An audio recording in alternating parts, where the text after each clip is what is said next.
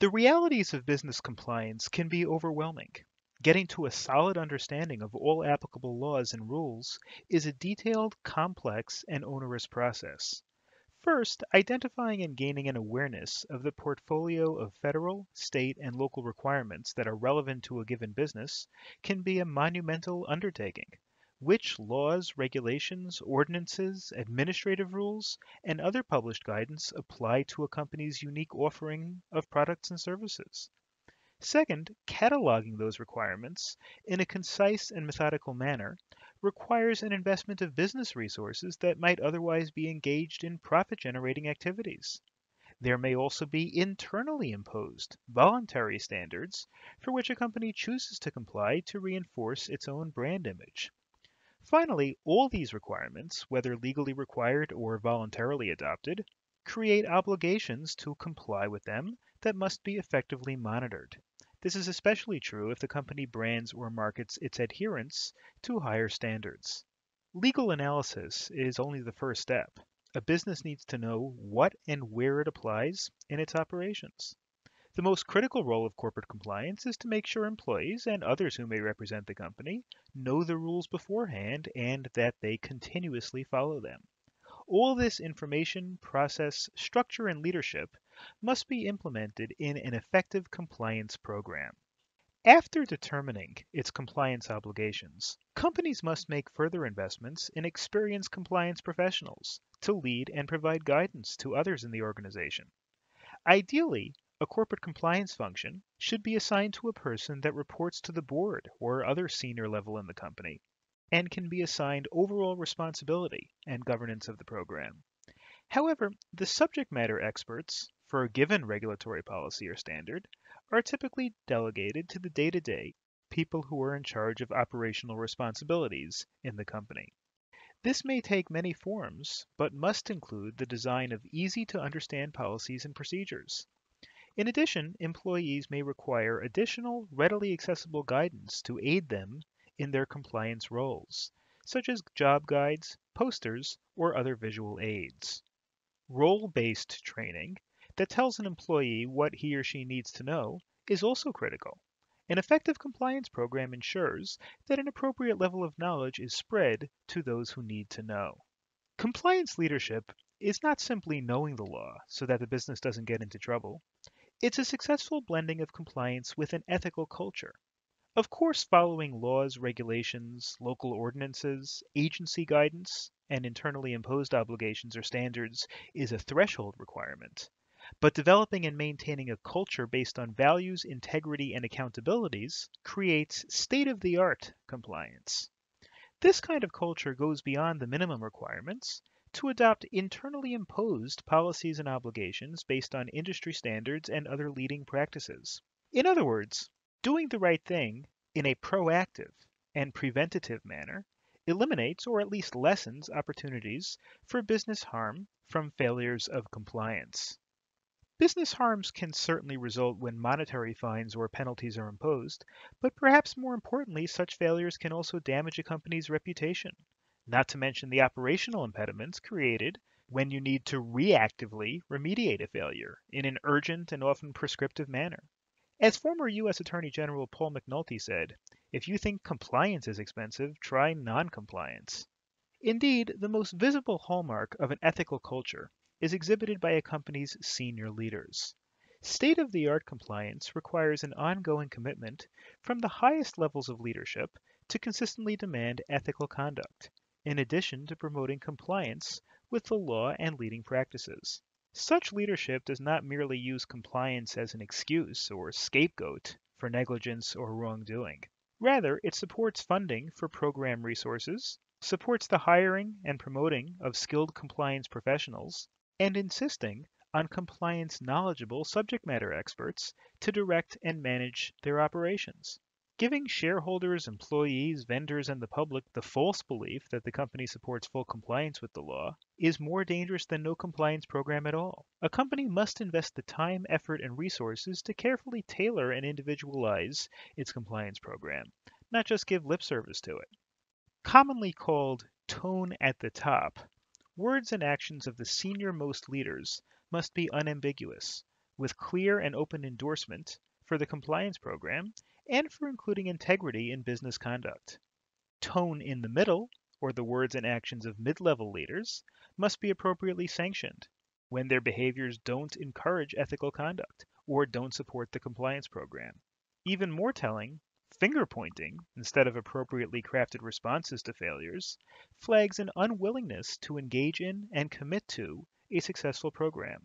A state-of-the-art compliance program tries to avoid these things, although of course, unfortunately, even state-of-the-art programs will from time to time experience failures.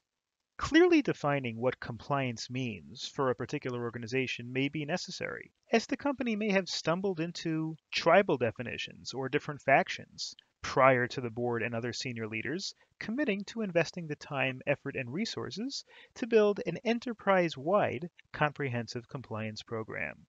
Former U.S. Attorney General McNulty said, "Compliance programs are established by corporate management to prevent and detect misconduct in accordance with all applicable criminal and civil laws, regulations, and rules." Further, the U.S. Sentencing Commission Guidelines Manual reinforces that, quote, "To have an effective compliance and ethics program, an organization shall promote an organizational culture that encourages ethical conduct and a commitment to compliance with the law.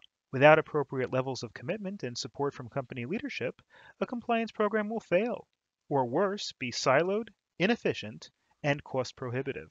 Let's now turn to building the business case for compliance.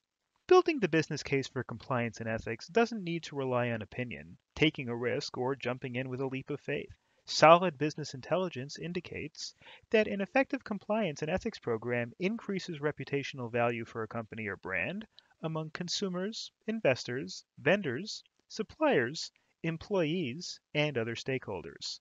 In numerous studies, Booz Allen Hamilton, a management consulting firm, found a strong link between a corporation's public commitment to compliance and ethics and its financial performance. Quote, "Among financial leaders, public companies that outperform their industry averages, 98% include ethical behavior and integrity in their values statements, compared with 88% for other public companies." In addition, DePaul University reported in its 2004 study that, quote, "Well-managed companies that take their ethical, social, and environmental responsibilities seriously have stronger long-term financial performance than the remaining companies in the S&P 500 index." Even more telling, LRN, a legal research and consulting firm, conducted a 2006 study that proves new evidence that links a company's ability to foster an ethical corporate culture with an increased ability to attract, retain, and ensure productivity among U.S. employees. Recent studies report that 94% of employees say it's critical that they work for an ethical company. More than one-third reported leaving a job for ethical reasons.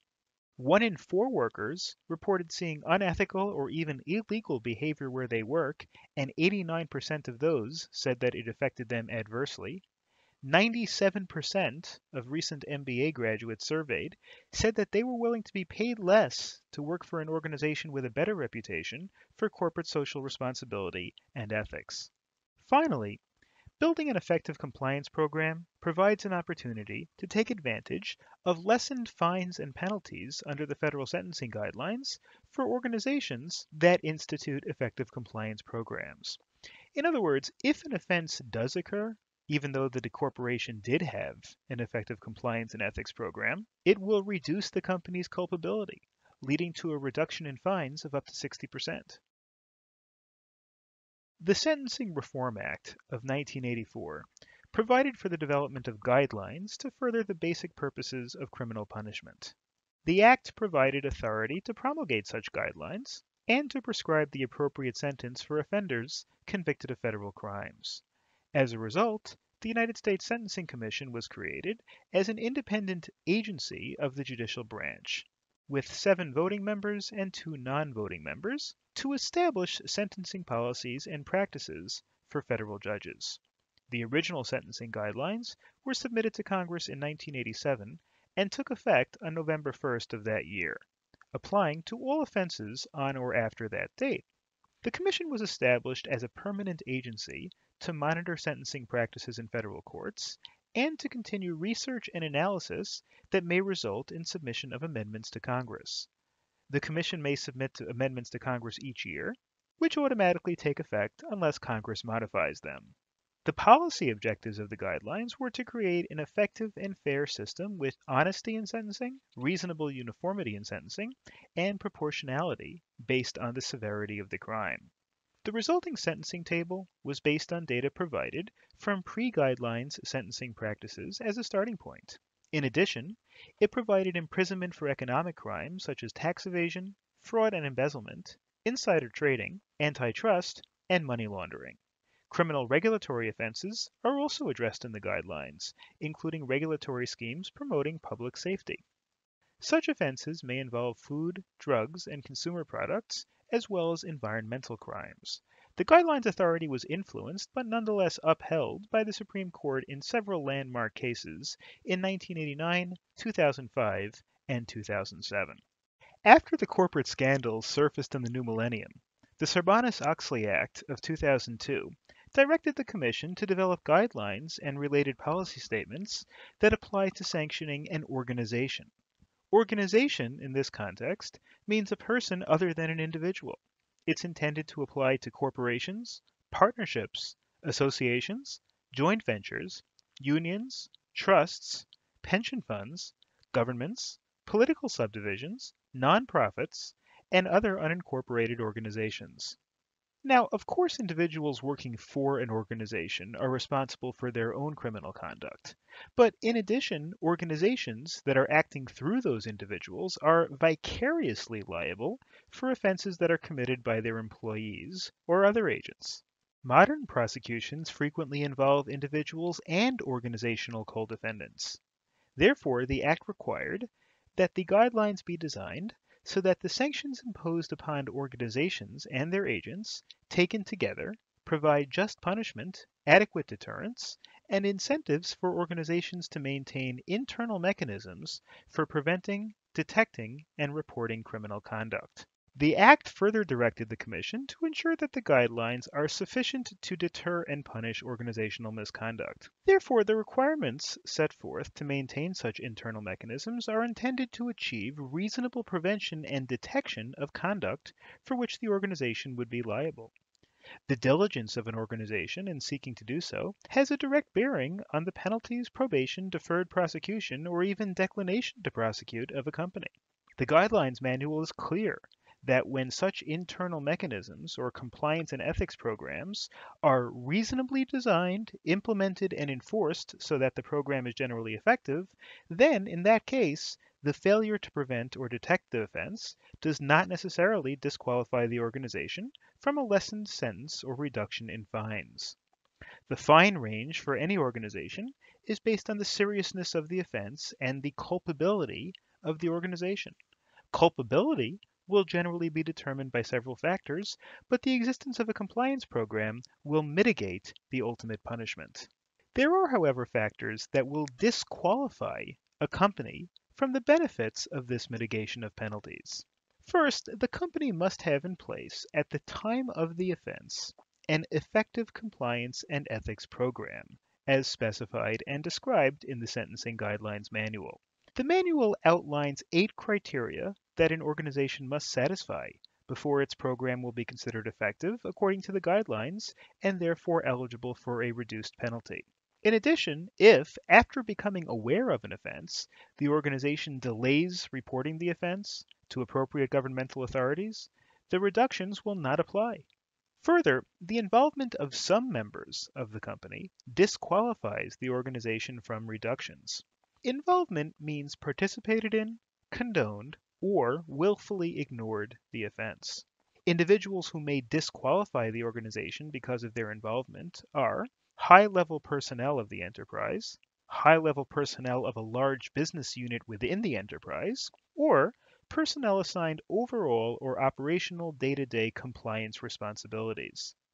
In some cases, there's a presumption that the organization did not have an effective compliance program. When high-level personnel of an organization with 200 or fewer employees, or people with substantial authority, even in a larger organization, participated in, condoned, or willfully ignored the offense. This presumption, however, can be overcome on a case-by-case basis. The good news is that disqualification does not apply if certain criteria are applied by the organization to its upper management regarding reporting obligations. The criteria are summarized as follows. 1. Direct reporting obligations to the governing authority or an appropriate subgroup, such as the Audit Committee of the Board of Directors. 2. Detection of an offense before discovery outside the organization. 3. Prompt reporting to appropriate governmental authorities. And 4. No compliance personnel participated in, condoned, or was willfully ignorant of the offense. If these occur, then the company can be protected, even if its high-level personnel participated in the criminal conduct. The Federal Sentencing Guidelines outlines 8 elements required to have an effective compliance and ethics program for purposes of reducing penalties to organizations. The first element regards the appropriate compliance infrastructure within the organization. The organization's governing authority must be knowledgeable about the content and operation of the compliance and ethics program. The governing authority must exercise reasonable oversight with respect to the implementation and effectiveness of the program. In addition to oversight of the governing authority, the senior-most level of leadership must ensure that the organization has an effective compliance and ethics program as described in the guidelines. A specific person within the senior-most level must be assigned overall responsibility for the program. In most companies, this may be general counsel or the chief compliance officer. Alternatively, many companies may position the compliance function in finance or internal audit, in which case the senior-most level, assigned overall responsibility for the program, may be the chief financial officer or the chief audit executive. Separately, the guidelines require that somebody within the organization must be delegated with the day-to-day operational responsibilities for the compliance and ethics program.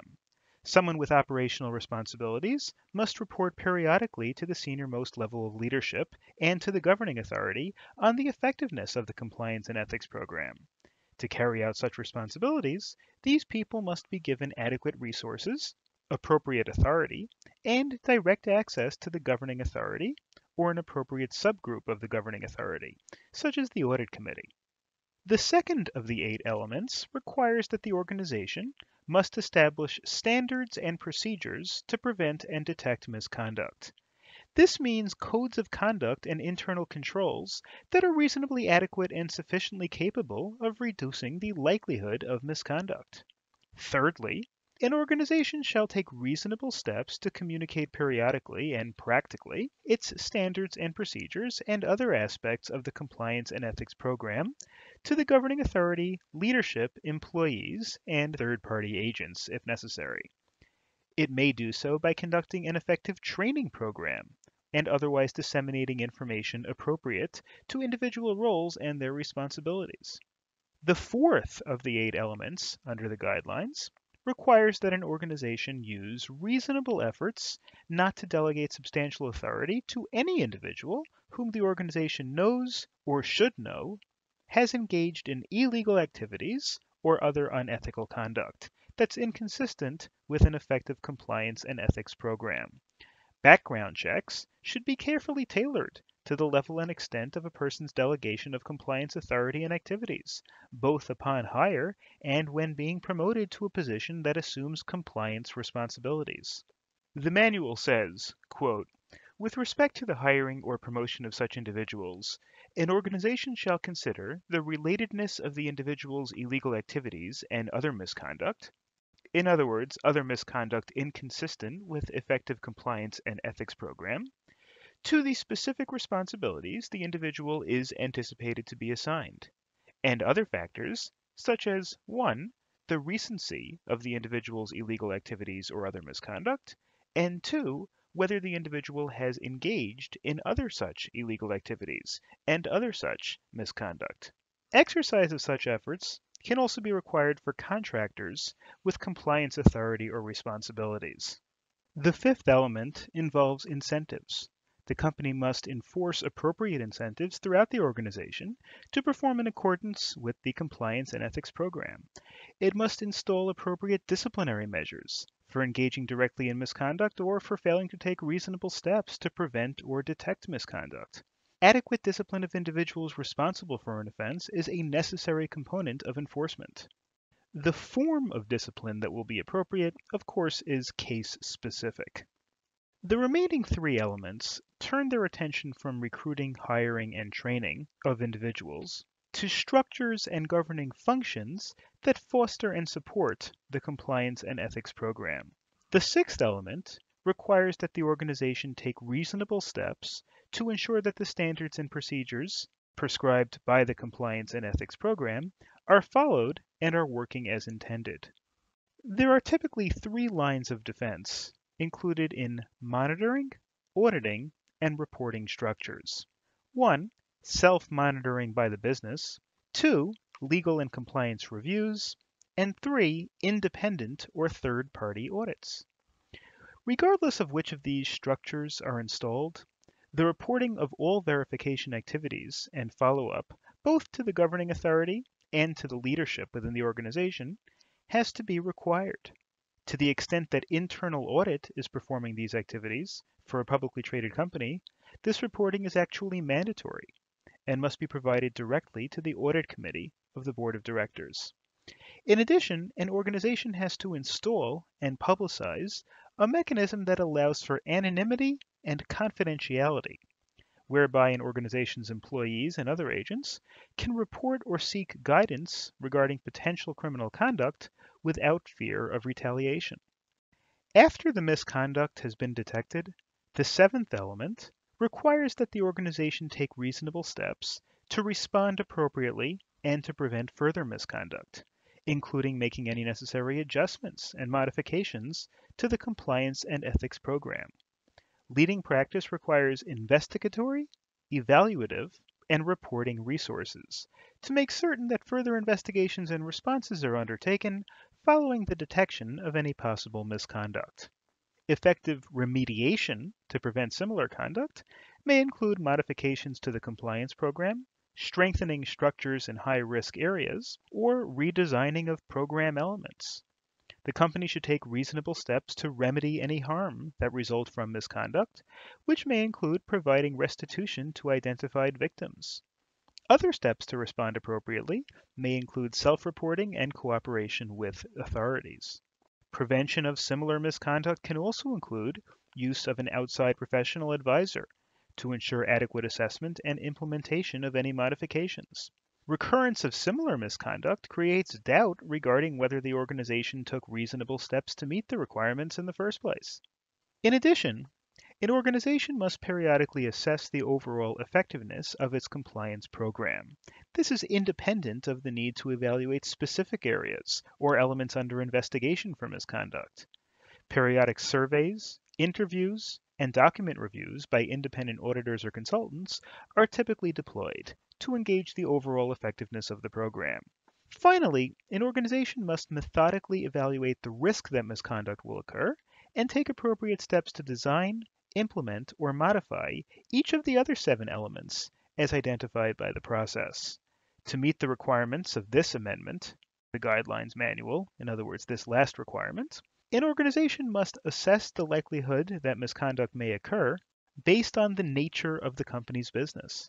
If, because of the nature of the company's business, there's a substantial risk that certain types of misconduct may occur, the company must take reasonable steps to prevent and detect that type of conduct. For example, an organization that, due to the nature of its business, employs sales personnel who have flexibility to set prices, shall establish standards and procedures designed to prevent and detect price fixing. Likewise, an organization that, due to its nature, employs sales personnel who have flexibility to represent the material characteristics of a product, shall establish standards and procedures designed to prevent and detect fraud. When conducting such a risk assessment, a company may, for example, 1. Examine compliance problems that the company's industry has experienced. 2. Assess a company's own past compliance history.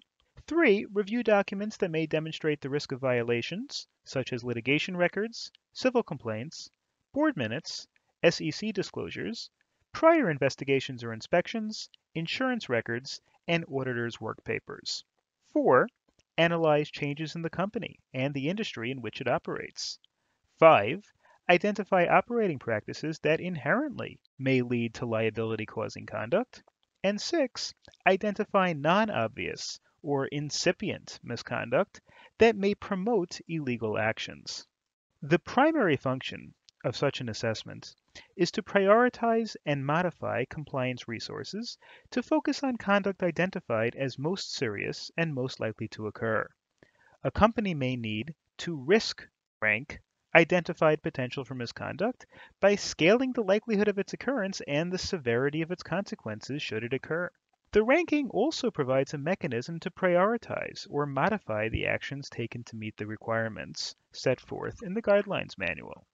Next, let's look at designing compliance program elements. Factors to be considered in determining the action required to meet the requirements of the guidelines include 1. Applicable industry practice or standards called for by applicable government regulation, 2. The size of the organization, and 3. Similar misconduct, patterns, and trends. For example, the formality and scope of actions that a company shall take to meet the requirements, including the features of the company's standards and procedures, depend on the size of the organization. A large organization generally will devote more formal operations and greater resources to meet the requirements than is necessary for a smaller organization. However, even a small organization must demonstrate the same degree of commitment to ethical conduct and compliance with the law by relying on existing resources and simpler systems, such as training employees through informal staff meetings or monitoring them with regular walkarounds. Regardless of the size of an organization, high-level and substantial authority personnel must be knowledgeable about the content and operation of the compliance and ethics program, shall perform their assigned duties consistent with the exercise of due diligence, and shall promote an organizational culture that encourages ethical conduct and a commitment to compliance with the law. To illustrate the design of the program elements, consider the following working illustration of actions required to implement a conflict of interest compliance program. Step 1 would be compliance infrastructure. This can include 1. Identify a subject matter expert to develop and execute the conflicts of interest program. 2. Identify high-level personnel with overall responsibility and oversight of the conflicts of interest program, such as the General Counsel, Chief Compliance Officer, or highest level executive in human resources. The second stage would be standards and procedures. This could include 1. Draft or review the conflicts of interest policy and frequently asked questions on the company bulletin board or internal website. And 2. Design and execute conflict of interest certification procedures. The third stage could be communication and training. This could include 1. Decide which roles within the corporation certify to compliance with this policy, and 2. Developing training and other communication materials to promote an understanding of the conflicts of interest policy. The third stage is due diligence in delegation. This could include 1. Requiring background and reference checks for employees with responsibility for the conflict of interest program to include screening for illegal activities or other unethical conduct. And 2. Require background and reference checks for any third parties who may be involved in the administration of the program. The next stage would be monitoring, auditing, and reporting. This could include 1. Business units or department heads monitoring employees' listings or exception reports for the completeness of their certifications. 2. Legal or compliance personnel reviewing identified conflicts for exceptions or risks. 3. Internal audits annually testing for conflicts of interests and testing the process for timeliness, completeness, and adequacy. And 4. Establishing protocols for reporting the results of the program to the board of directors and the executive level of leadership. And 5. Ensuring that hotline reports are routed to compliance for appropriate follow-up. The next stage is incentives and discipline. This could be done by one, developing performance goals for individual business units or for department heads for exercising due diligence that prevents and detects apparent conflicts of interests. And two, enforcing appropriate discipline for failure to report or detect an actual or suspected conflict. The next phase would be response and prevention.